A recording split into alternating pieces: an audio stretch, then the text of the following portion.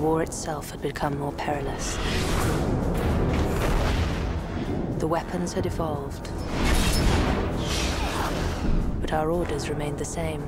Hunt them down and kill them off, one by one.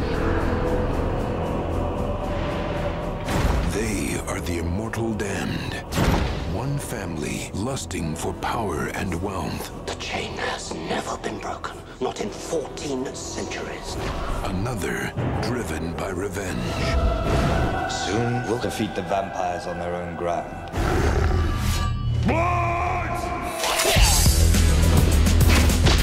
Do you see this human? He's attractive. I can't be positive, but I'm beginning to think the Lycans are following him. Hello, Michael. Why are they after you?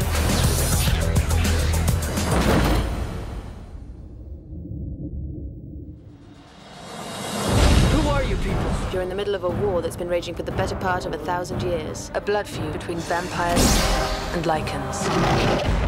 Werewolves. Now, a decision must be made. Why did you bring him here?